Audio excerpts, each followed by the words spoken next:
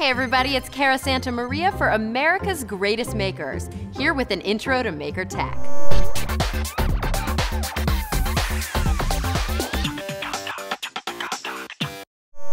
Thanks for joining me. Today I'm bringing you an introduction to the wide world of sensors.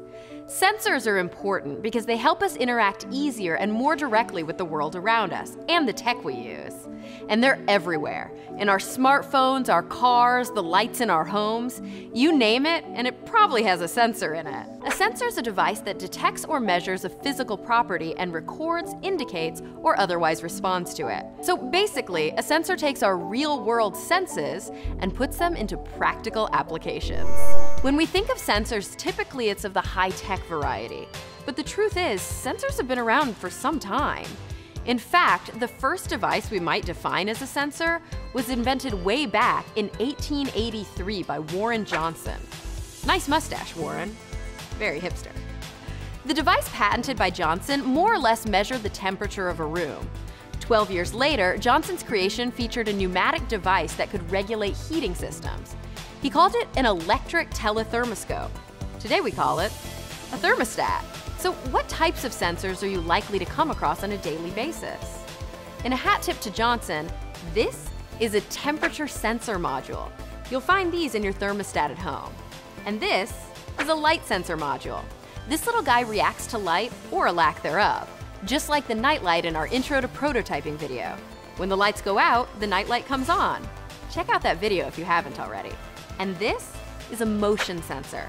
Ever walk into a room and all the lights magically come on?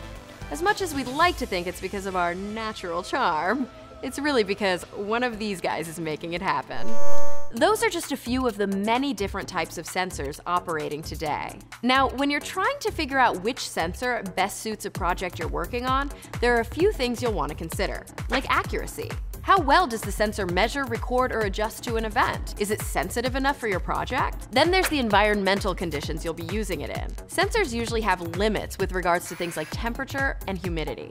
There's also range. Be sure to find out the limit of the sensor you're considering. A flying drone will need a more powerful sensor than, say, something that sits on your desk. And don't forget calibration. This is crucial for measuring devices. Like a scale, it needs to be set accurately to record data properly. And then there's resolution. It's important to know the smallest increment detected by the sensor. Finally, there's cost. That one's pretty self-explanatory, especially for those of us who have to make on a budget. So there you have it, an introduction to the fascinating world of sensors. I sense you're getting excited to start a project of your own. To learn how to use all this cool stuff, be sure to check out our beginner maker project on sensors right here at americasgreatestmakers.com. And a big thanks to my how-to home, Urban Workshop. I'm Cara Santa Maria. What will you make?